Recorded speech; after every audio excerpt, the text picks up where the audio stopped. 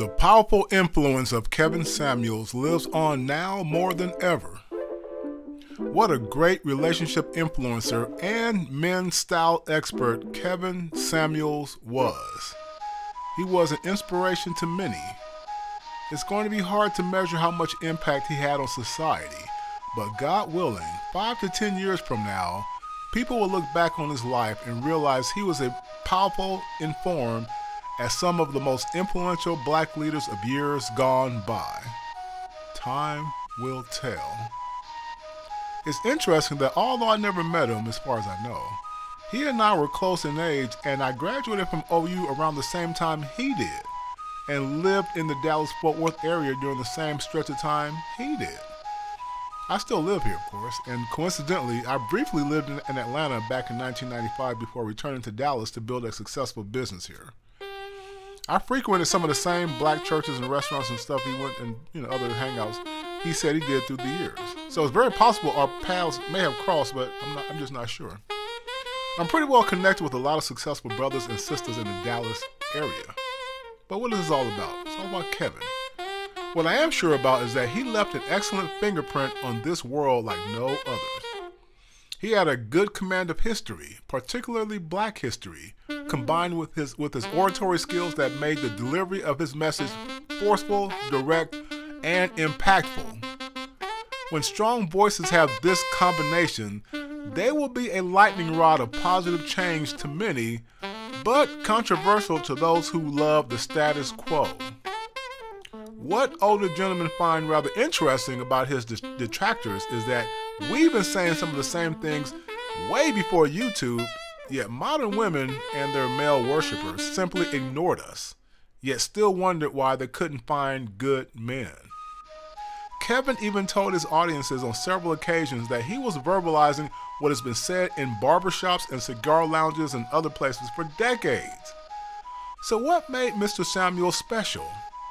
For anyone who understands how business and entrepreneurship works, you have to be ready when opportunity comes knocking on your door. When opportunity meets chance, you have to be ready to hit the ground running. Opportunity met chance when one of his videos, the average at best woman's video, hit WorldStar and went absolutely viral. For some, when this level of opportunity comes, they are not prepared like Kevin was, and thus they missed that once-in-a-lifetime opportunity. But not Mr. Samuels. He had a plan in place, ready to execute for the next level of his mission. He improved his brand after WorldStar came knocking. That's what we all have to learn, is that if you want to be successful, you better be prepared. When you pray to God for something, you better be ready when he answers, in other words. Today, we see from the outpouring of grief among his fans that he touched many lives with this platform. Many young brothers in particular have come forth expressing how he was the dad and uncle they wished they had growing up. Husbands have come forth saying they love their wives better because of Kevin.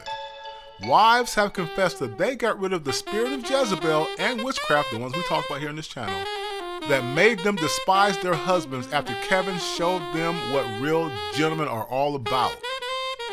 Nonetheless, he was controversial to some, especially certain vocal modern women who have negative things to say about men in general. The spirit of witchcraft and Jezebel from them is absolutely disgusting to celebrate and dance on a man's grave, but I'll set that aside as I want to focus on the positive here. For those who think that things will come to a halt among brothers, you're sadly mistaken. As one movie once said, death is just the beginning. A lot of women have never really been forced to confront their ill-conceived ideas of men, especially black men, until Kevin came forth or became the mirror they needed to see the man-hating monsters they really are.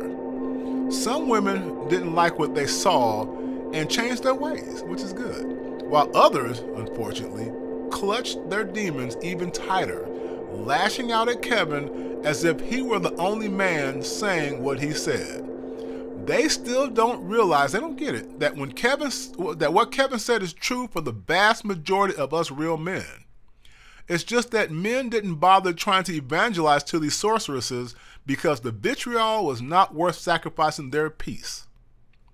But Kevin took on that mantle and shield and confronted their demons like a priest doing an exorcism. And in the end, who knows if one of their spells brought about his undoing? What we do know is that not only will his legacy live on, but so will the message, because it was already out there among men for decades.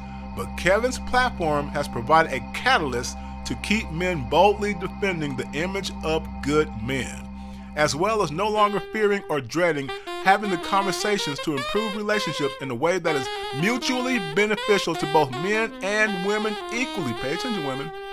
No more one-sided man-bashing relationships.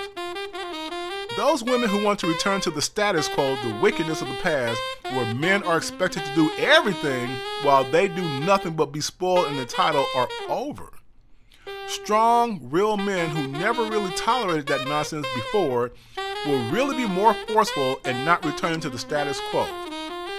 And now that more younger men have heard and embraced what Kevin and us older gentlemen have been saying for decades, it is a good thing for our community that finally we can have good men and women come together to raise families as a solid unit instead of fractured and broken. May God bless Kevin Samuels in this journey. My condolences to his surviving family and friends.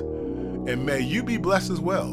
Amen. May men of goodwill everywhere live an impactful life like he did. Welcome to the Brother Apocalypse.